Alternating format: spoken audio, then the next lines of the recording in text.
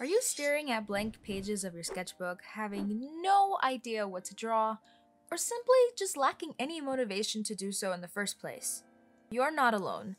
That was literally me like yesterday. I'm going to let you in on 9 tips that have helped me and other artists, so if you're ready, make sure to leave a like, and let's hop into today's video. Number 1. Take a break. Sometimes all we need is time to recharge. If you can, step away from the sketchbook, drawing tablet, whatever you're using, and try to just do something else that you like. Try a different hobby, or maybe go somewhere. A change of environment can work wonders, even if it's literally just walking to your kitchen and making yourself a snack. Or take a nap. Anything works. Being overworked is a big cause of art block, especially for me and all the other workaholics out there. And it's really important to take breaks when needed. Number 2, look at others' art. What I mean by this is, try watching a new movie, a new show, read a book, read a comic, anything. Something that you've been meaning to get to and you just haven't gotten to it yet. Definitely this is the best time. Try a new art gallery, a new museum, which a lot of museums have put a lot of their pieces online, which is really convenient for those who maybe can't go out, or scroll through Instagram, Pinterest, whatever social media platform you enjoy using, and look at what other people have done. Sometimes we just need to grab ideas from elsewhere to gain inspiration ourselves. Number 3, start simple. Just draw some shapes, some lines, squiggles down on your paper. This could also help if you're trying to draw something that you're picturing in your head, but you just can't seem to get it down on paper, or if you're trying to draw something that's just not coming out the way that you wanted it to. Start with simple shapes and lines to get you warmed up, and it just helps to get something down on the paper. Anything. Once there's something down, the rest will follow. Number 4, draw your go-to. What do you usually enjoy drawing? For me, it's random OCs that I'll probably never use again. This is something that can help you get a drawing done really effortlessly and without much thought. Number 5, do something more challenging. Draw something you've never drawn before, or better yet, draw something you've never drawn before and without references. This will definitely get you thinking, and if you can't do it, it's okay. It means that now you can find references online and learn something new. You could also practice drawing something that you've drawn before, but you're just not good at it. For me, that would definitely be feet. I cannot draw feet at all.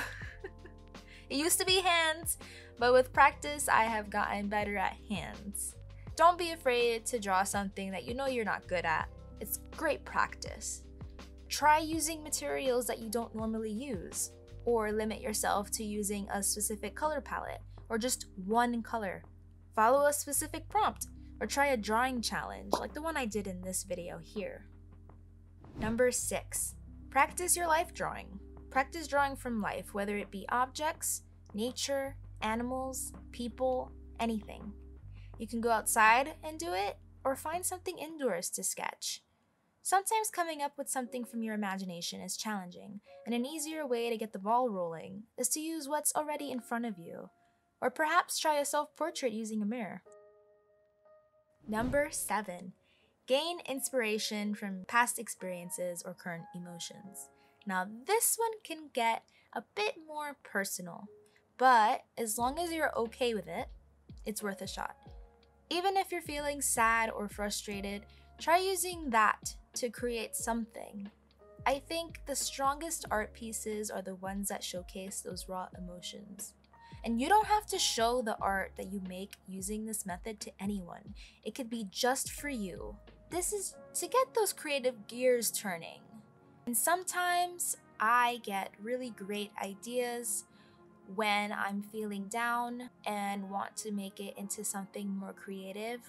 I think that sometimes I get an art block from just being emotionally drained or emotionally constipated. Getting these feelings down on paper could really be therapeutic and could even inspire more ideas. Number 8, start a personal project.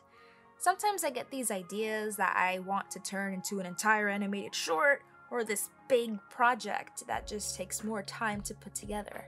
If you're feeling stumped, now is a great time to get that idea started. Even if you only work on it for an hour, 30 minutes, whatever the case may be, and you don't really return to it afterwards, this could still be something that you get done slowly on the back burner whenever you're in a rut. Or you could start something smaller, maybe something similar to Inktober with just a drawing a day, following specific prompts, making a series of drawings, whatever the case may be. Having a project idea could just help give you some direction as to where to start. And finally, number 9, make a schedule. Try making a scheduled time that you dedicate to drawing. For me, I can't really keep to a strict schedule, but I do tend to divide my week between the weekend, where I usually am a little bit more relaxed about my creative projects, and the weekdays, where I usually go more rigorous into whatever I'm creating. Even if your schedule just consists of drawing for 10 minutes before you go to bed, this could just help your brain get in a routine and make it a little easier to warm up and get something down on that paper. Be patient with yourself. It's not always easy to get out of an art block funk, especially if it's tied down to an emotional funk. Don't put pressure on yourself. Just let drawing be fun, as it should be. Try out some of these tips and let me know which one works for you. If you have your own method to defeating art block, definitely leave it down in the comments so that other people can learn. If this video was helpful, please remember to leave a like or a comment to help the algorithm and this channel grow. Have a totally awesome day, and I'll see you next time.